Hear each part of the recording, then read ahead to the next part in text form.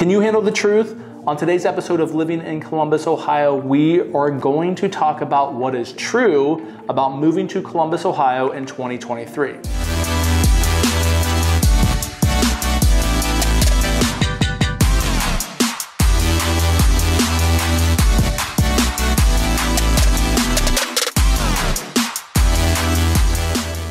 What's up guys, my name is Brad Winter, and if this is your first time to the channel, welcome. If you've been here before, welcome back. If you could go ahead and tap on that subscribe button below, give us a like, drop a comment, click the bell. That would be awesome if you guys could do that. We are going to jump into it right now, and we are going to talk about a number of different truths about moving to Columbus, Ohio in 2023.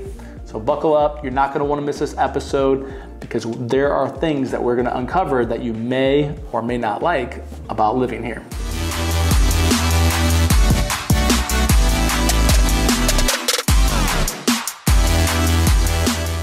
All right, let's jump right into it. The first thing that we are going to talk about, and it's the thing that's on everybody's mind right now, it's on every news channel, it's on Twitter, Instagram, Facebook, you name it. Even the radio stations, if you listen to the radio still, they are talking about it. It's the housing market. And it's just not about Columbus, it's about all across the country, whether it's residential, commercial, are we in a bubble, are we not in a bubble, is there affordability problems, is there not?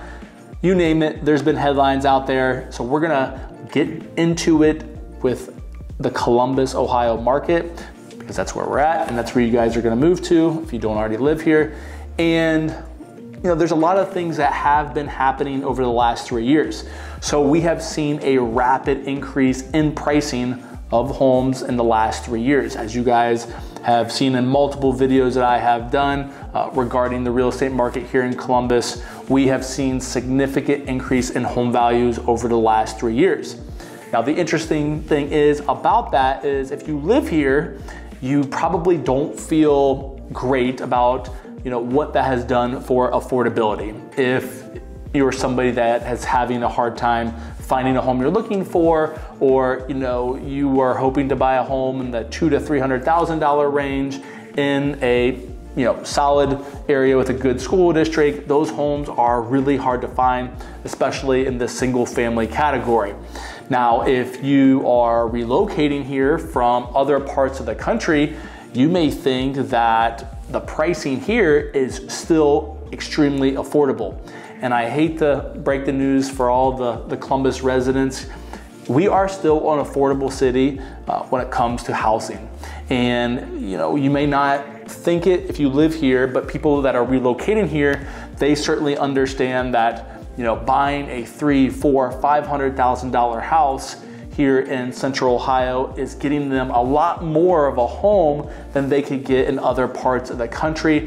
So, that is one thing that you should know about moving here is if you are coming from an area where real estate is very expensive, maybe out in California, Colorado, Florida, any of the major states that we have as far as where people are relocating from or moving to, or the cost of living is outrageous. If you're moving from those areas, then you are going to more than likely think that the housing market here is extremely affordable, and that is something that you should know about the housing market. Now, another thing that's going on right now is over the last 3 years, we have gone from kind of a mixed market, I'm not gonna call it balanced, to a complete seller's market, right? I mean, you as a seller could put the house on the market on a Friday, and by Friday night you've got 10, 12 offers and you're making a decision and the house is off the market, and you really didn't have to fix anything up, you didn't have to get it ready to sell, it was just kind of throw a for sale sign out in the yard and it was game over. What's interesting is that is starting to come back down a little bit. Now, I'm gonna say that in quotes because in really good school district areas and a home that is move-in ready and great condition and is priced appropriately, there are still multiple offers that are being had on those properties. Now, what's interesting is that I have seen over the last, I'd say 6 to 8 months, is those multiple offers aren't $40,000, $50,000, $60,000, $70,000 over list price. they're more in between maybe the 10 and 30. Again, it's all going to depend on the area, but the waiving of inspections and massive amounts of earnest money and waiving this and that stuff is starting to settle down, and my prediction is over the next 6 months, it'll probably settle down even more. So if you are a buyer that is entering our market from outside of Columbus, or if you are a buyer here in Columbus and you are concerned about, if you're going to be able to compete or not, I believe that we are going to get back into a more not even market as far as inventory, but maybe an even market as far as buyers and sellers having the upper hand. Maybe there'll be a little bit more negotiation going on. The terms might be a little more favorable to both parties instead of it being so lopsided. And so that's something that you got to think about when you are relocating here is, a lot of people will want to move here and rent right away. And then they're like, oh, I'll buy in the spring. I'll just wait until the spring. Well, the problem is when the spring happens, rates could come down. Inventory will more than likely be more plentiful than it is now. Not saying it's going to be great, but it'll be more because it's the spring market. And then competition is going to once again increase. So if you are moving here, you should buy now if you can afford it because you're probably more than likely going to have less competition. Now, another thing about our housing market is, for the most part over, let's just call it the last 30 years, it's been a very stable market. Even back when we had, the housing market crash and the Great Recession, all those things, did we feel it? Of course. But we were not hurting as much as other areas of the country. And so Ohio, or Columbus, Ohio, I should say, is a really stable market. I know because I can see it in the market, is home prices are going to remain steady. Appreciation is going to keep going up because we have such an influx of people moving here and all these things that are happening in Central Ohio with the investment in other companies and companies bringing, their employees here and all these things that are happening. We are going to more than likely have a very healthy housing market. And again, when you're thinking about housing, you have to look at it really at a local level. What's happening here is not happening in Cleveland, Ohio, or Cincinnati, or Pittsburgh, or California. You gotta look at it right here. So housing market right now remains strong. If you are thinking about buying a home, now is a great time, especially if you are relocating here and you want to get in before everybody starts fighting again once spring hits. Another thing about our housing market, a question that people always drop in the comments or they call me is like, what type of homes do we have here?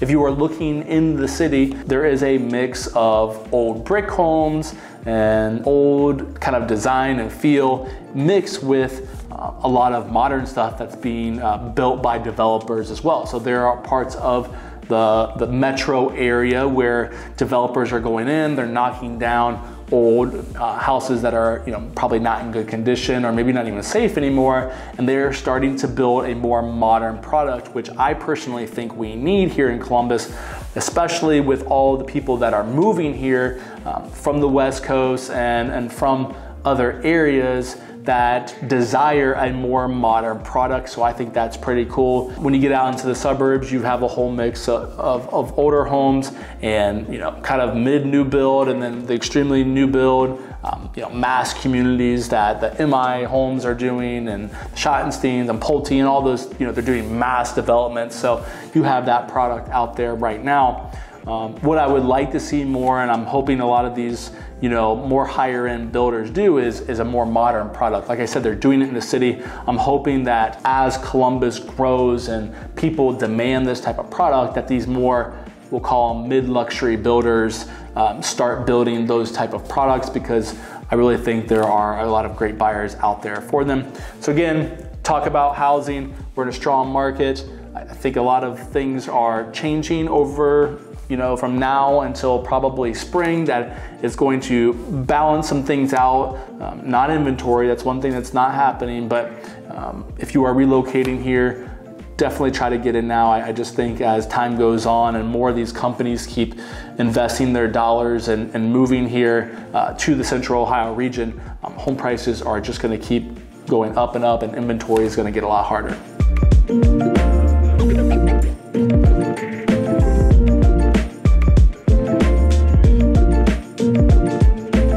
So another truth about Columbus, Ohio is kind of the political climate and what does that look like. And I am not somebody that is an expert in politics. I don't pretend to be, and I'm not going to ever talk about politics on this channel. However, I do get a lot of questions regarding, what is the political climate here in Columbus? And I'm just gonna touch on this briefly.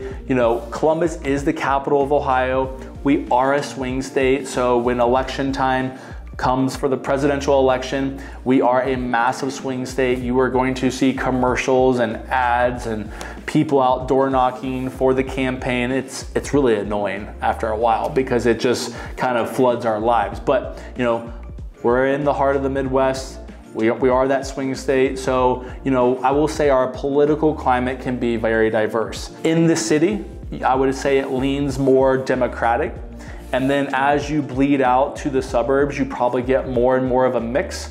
And then you have to remember, as you get out into the more rural areas, which if you look on a map, that's not that far away from downtown Columbus, because again, we are surrounded by cornfields, right? So you could drive 20 minutes outside of downtown Columbus and you're in farm country, or you're just out in the rolling hills. And so you have to remember, as farther out you are more than likely going to get more of kind of that conservative voter. So again, if you are moving here and you are from a very highly political state, whether it's Florida, Texas, California, New York, and you lean one way or the other, you should know that in general, Ohio is a swing state. Here in Central Ohio, you are going to have a mix when it comes to your politics. You have to decide if that's a good thing, a bad thing, if that's something you can handle. But did want to talk about that because I do get a lot of questions about kind of the political atmosphere here in Central Ohio. So again, you have to make those decisions for yourself, and this will probably be the only time I ever bring up politics.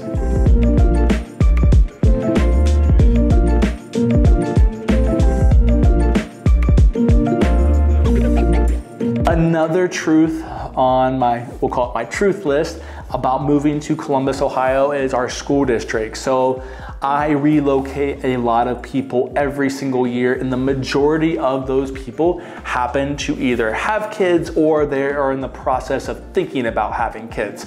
And so school districts is something that always comes up, and people more than ever probably care about it, maybe more than they did 3 or 4 years ago when I was relocating people. That's my opinion. It just seems like people are putting a more emphasis on those type of things. So, let's talk about the school districts here in Columbus. As you may or may not know, Columbus City Schools is the largest school district actually in the state. And the interesting thing about that is its performance or its grading varies from school to school.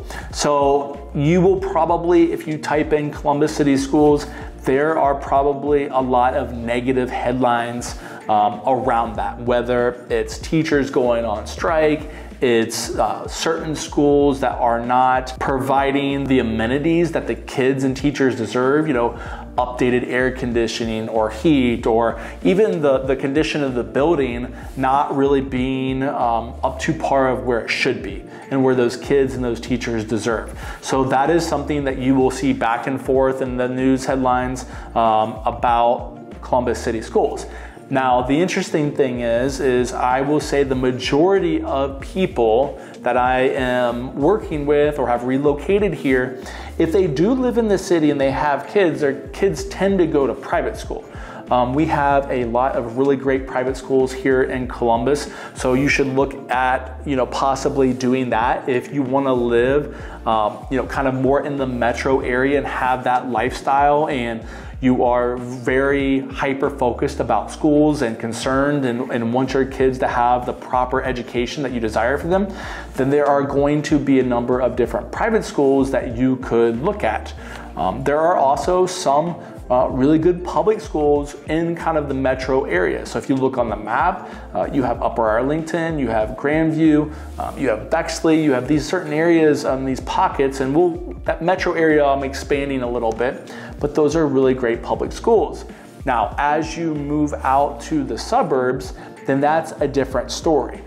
We have some of the highest rated school districts, not only in the region, but also in the state. Schools such as Dublin schools, New Albany, you even go up to like Olentangy, go out a little bit farther east to Granville, like you get some very, very top-notch schools.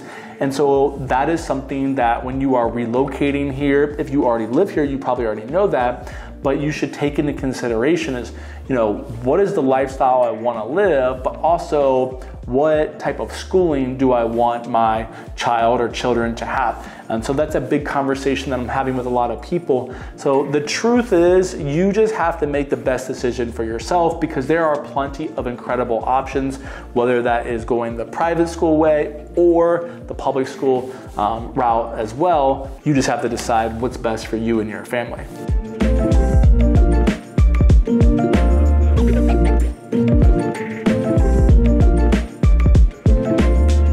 Another little hidden truth about the Columbus, Ohio area is the lifestyle that we live. A lot of people that call me that are relocating, that are thinking about it, or a lot of information that's out there is, what is Columbus like? A lot of people just think it's farm country. We're a flyover state. They call us Cowtown, I believe, back in the day. And so a lot of people are worried when they move here, like, what am I gonna do? What's it like? We have a lot of diverse neighborhoods here in the Columbus area, whether that's in the city or out in the suburbs.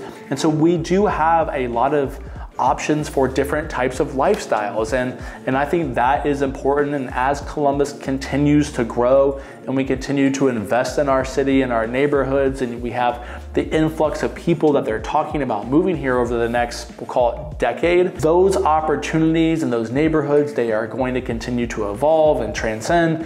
And so, you can expect Columbus to be very diverse in certain areas. And so if that's something that you really are concerned about, or you want to make sure that you have access to those diverse neighborhoods and offerings, we do have a plethora of those. Now, here's the thing. We are very flat. I'm not going to lie. If you're coming from Colorado, your lifestyle here is going to be very different as far as, maybe your activities are concerned. You're not going to go hike, these massive mountains and have all these lakes to play in, and mountain bike and do all these incredible outdoor activities with some incredible scenic views. Like I said, we're more of a flat state. We do have opportunities for different types of hiking trails or biking. You can go down the Hocking Hills, it's about an hour away, and do a little bit more of the traverse type stuff.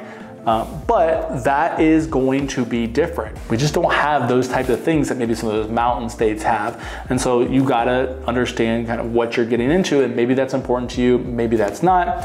But one thing that Columbus is known for is we have a vibrant art scene. So down in the Short North District, Franklinton, Old Town East area, you have all these kind of different either art galleries or meetups or shows that go on. And so that is something that Columbus has really become known for. And a lot of people can really appreciate that, especially all the different events that we have throughout the year to support those things. We also have a wonderful college sports scene with The Ohio State University. Go Bucks, it's football season.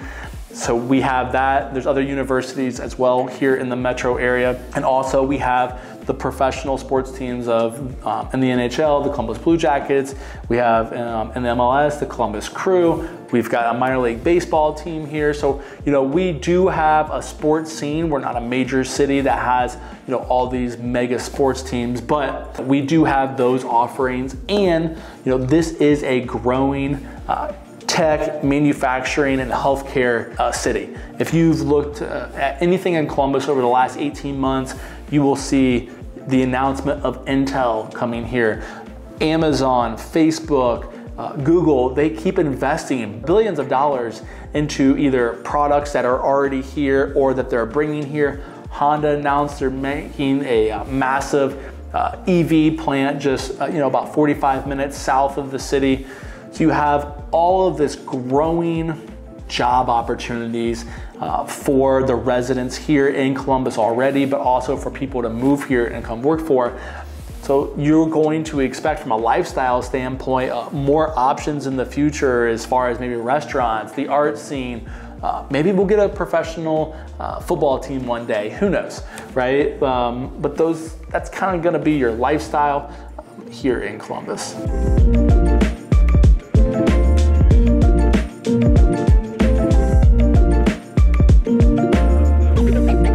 Last but not least on our list of truths about moving to Columbus, Ohio in 2023 is the weather.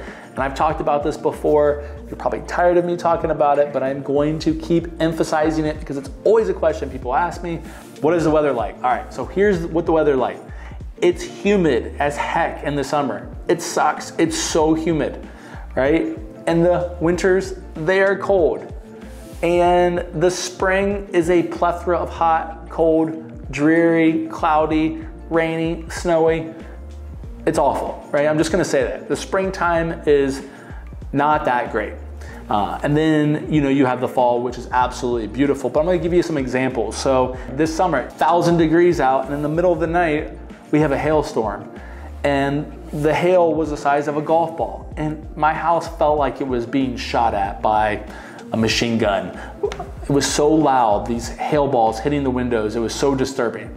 And I don't know if I've ever seen anything like that. This past winter, it was very mild.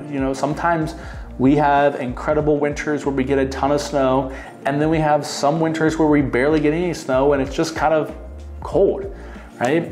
Then you have the spring, and the spring can be a mix of everything. It can absolutely suck. I'm going to be very honest with you. The spring is not fun. It's just not. It's cloudy, it's dreary, it's gross out, it's raining, all these different types of things. So be prepared for that, and you're just gonna have to just know that that's what it is. Also, the fall here. The fall is beautiful. We are getting into the fall time right now. Today it was like 75 and sunny. This is the favorite time of the year. Unfortunately, it's very short. We get a couple months window of the fall and before we get into winter, but I'm loving it so far. And I think people that move here from incredibly sunny states, Colorado, Utah, even a little bit of California, Florida, it takes them a while to adjust to the different types of seasons. Now, some people absolutely love it. I have one client, they grew up in Southern California, they moved to Arizona, they've never seen snow, they've never really had a great fall. They never experienced spring, but they love it. They love how things just kind of change. They view it as a new season of their life as well, that certain things that they were doing this summer, now they're not doing in the fall, and those fall things are different than what they were doing in the summer, and they really like that. So it can be a good thing, it can be a bad thing, you'll decide that, but those are kind of the ugly truths about the weather here in Columbus. My final thoughts of this episode is there are plenty of opportunities here in Columbus. We are a growing city. Type in Columbus, Ohio, type in growth or whatever keywords to describe Columbus, Ohio, and you are going to see that we are one of the top cities for real estate right now, top cities for growth, top cities for young people to live in, top cities for school districts, all these types of things. Columbus is in the news and for a lot of good reasons.